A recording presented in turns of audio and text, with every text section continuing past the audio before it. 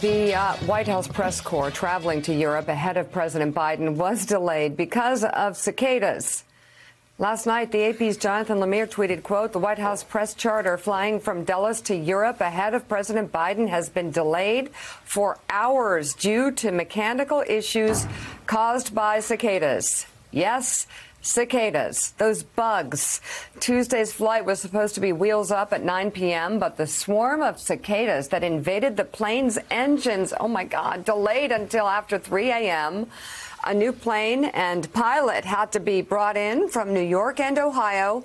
The White House arranged for pizza and some hotel rooms for the journalists to wait out that delay. I can't even, Willie. I can't even.